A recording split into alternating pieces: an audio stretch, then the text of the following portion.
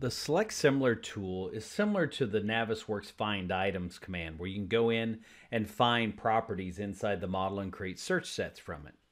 So to demonstrate this, I've already created two of these. One says has element volume property and that has the same element type. So I'm going to select on this window here, or louver, and it says there it is. There's a type is louver, so it's the element louver.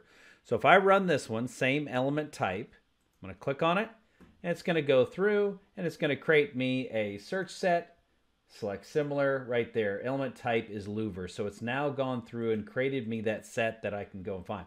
Now I can select more than one item at a time here. So if I want to grab these two items, I'm going to go same element type. It's gone through. If I go to select similar, now you're going to see this has actually got the metal deck and then the exterior there. So you can see that.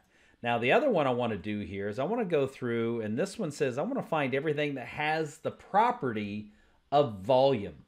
Okay, so there's a volume property in here, and I want to go find everything in this model that has a volume property.